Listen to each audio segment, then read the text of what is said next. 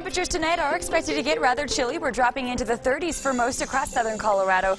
Tomorrow, though, things are going to warm up very nicely. By 7 o'clock tomorrow morning, clear skies are expected. Plenty of sunshine, really from start to finish. Around lunchtime, we'll start to get a few clouds to thicken up along the Front Range. May get a few spotty showers west of I-25, but for most of us, we are going to keep it dry as we take you through your Thursday afternoon and even into your Thursday evening. Any showers that manage to develop across the high country will begin to wind down as we take you into tomorrow night. This is a look at 10 o'clock. While most of the showers should stay well west of our area, I can't completely rule out an isolated storm moving through Teller County, something that we'll be tracking closely. It'll produce more rain than anything.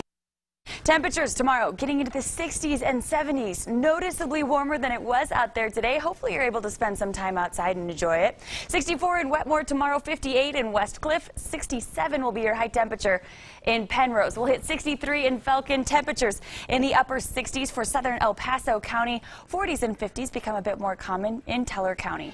Taking a look at your 7-day forecast, I expect temperatures to continue to warm. Friday, 71 degrees, 70 on Saturday. A cold front moves through, drops your Sunday into the 60s, but all in all looking like a very nice weekend. Our next system is going to move overhead early next week, bringing back the chance for showers. As of right now, Tuesday looking to be the most active day. Later next week, we're going to bring severe weather back into the mix, so all the more reason to enjoy this next dry and warm stretch of weather we are expecting.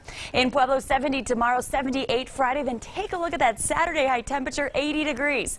Low 70s expected Sunday into Monday. We'll drop it back into the 60s Tuesday, Wednesday. Monday, Tuesday, though, bringing the best chance for showers in Pueblo. In Canyon City tomorrow, 66. 74 on Friday, 73 Saturday. Temperatures fall back into the 60s by late in the weekend and early next week. Best chance for showers will be Monday, Tuesday, but at this point, we're keeping it just at 10%. In Teller County, 53 tomorrow, 60 on Friday.